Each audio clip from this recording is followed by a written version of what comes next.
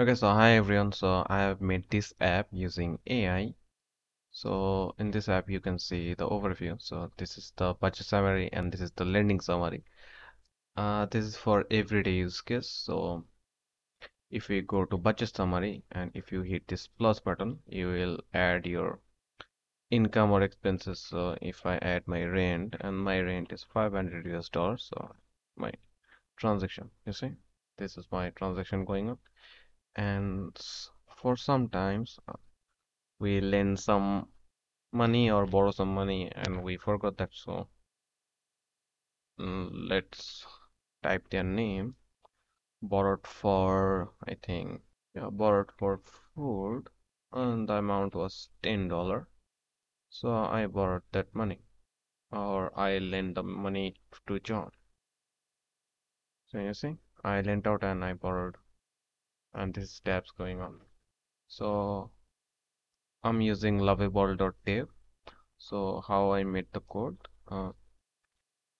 This is some code I wrote down to it, and then the AI created a beautiful minimalistic app.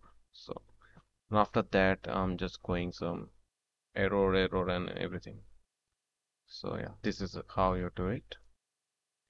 Okay, so first of all, let's transfer our this code to our repository. Yeah, create in Maru.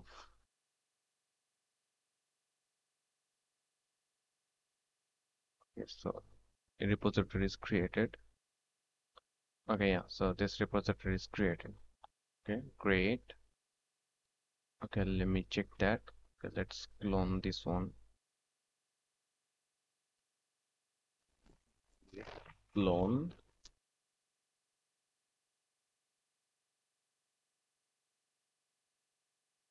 Open up our Visual Studio. Let's open up our Visual Studio and let's open up the folder. Okay, yeah, this is the folder. So yeah, this is the folder. So yeah, so we need to test it locally. So it's to see if the code is running or not. Yeah, we need to hit the terminal and type npmi. Then it will install the dependency for this project. Okay, so it installs. So after that, we need to just run the npm run dev. Okay, it's running. So now we need to open up our Chrome. Yeah, we need to go to localhost. So you see, yeah, my app is running. And if I add some transaction,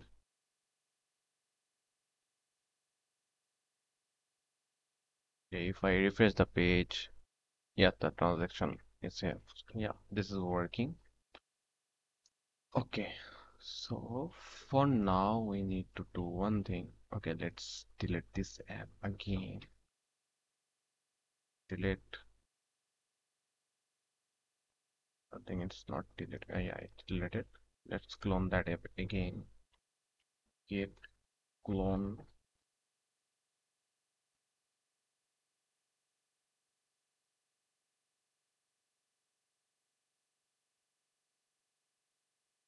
Git clone. I need to copy this code.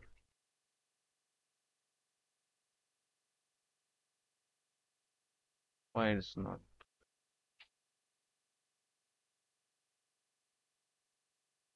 Yeah, I deleted this one. Yeah.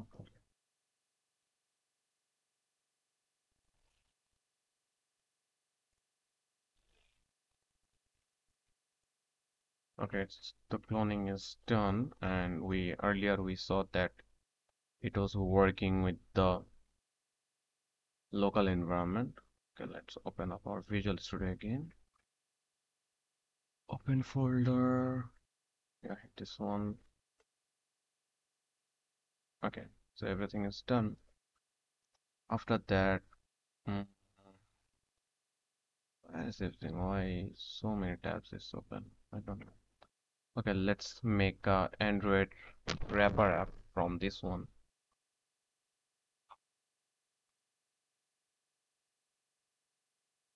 Okay, so to make an Android app out of this, we need to go to terminal, hit new terminal, run this command, npm install it, that capacitor core, capacitor CLI.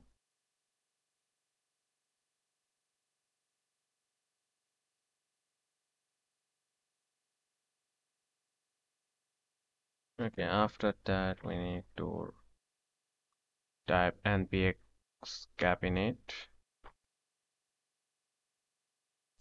and yeah, it is asking for the name, so the name should be like budget or something. Okay, so I'll go for this name, and the package ID will be dot console dot. Yeah, this is the temporary name I'm looking for. Okay, so the Android package folder was the folder. Okay, so we need to just npx cap add Android to add the Android folder over here. Why it's not working? Okay, so we missed this command npx. Oh yeah, we need to install the Android plugin also. Okay, let's add the Android folder now. Yeah, the Android folder is here, so it's working. Now we will copy our build app. Okay, it's done, it's done. Let's open up our project in Android Studio.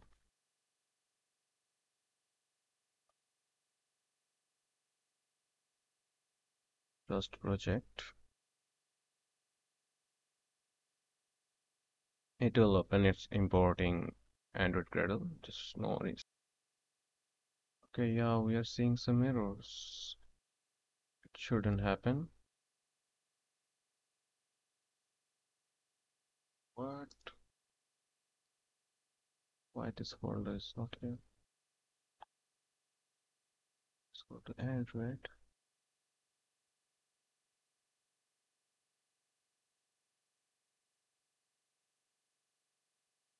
Yeah, the files are not here, so I think we missed something. Okay, let's close this one.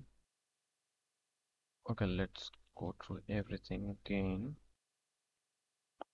And we install capacitor. Okay, let's see. No worries, all the commands I will post down in a GitHub dist or anything. Okay, so let the capacitor config ts capacitor config ts where it is. Yeah, this one. So I need to delete this one. Recycle bin. Run again. Again asking our app name, so it will be budget.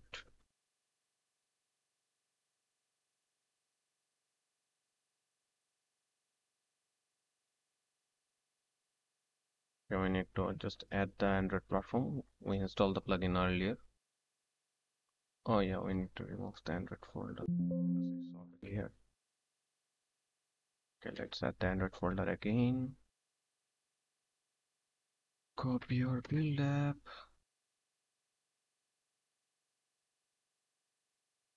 Okay, let's open up the Android Studio again. Hopefully it will work now. It's saying invalid Gradle GTK found. Sure. Okay, we'll ignore this one. Okay, so I think yeah, everything is running. Let me check. Okay, so if I go to here, running devices plus, this is my phone. Okay, so this is my phone. Yeah, working correctly. Okay, let me just turn on the do not disturb mode for unwanted notifications. Okay, if I run my app now,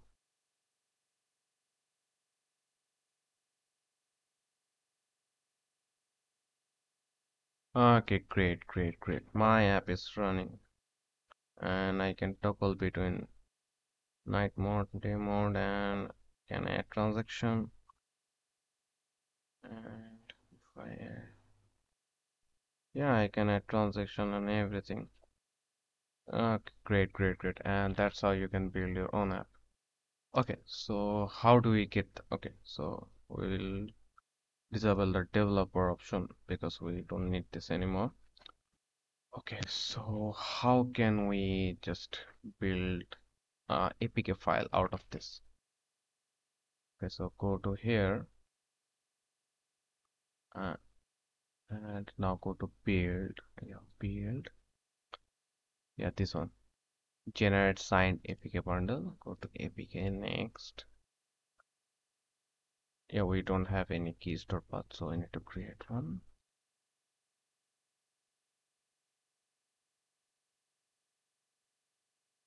Okay, the passcode will be 6 code pin.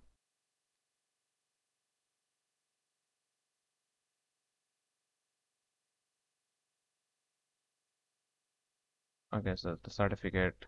This is my name.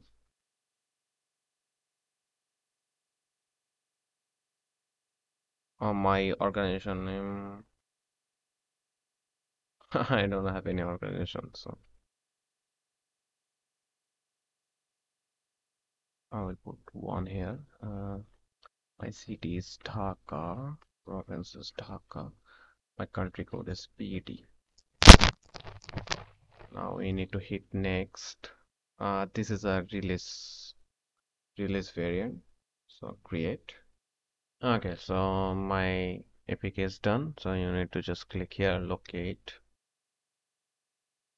So yeah, this is my APK. So you can just rename your app name.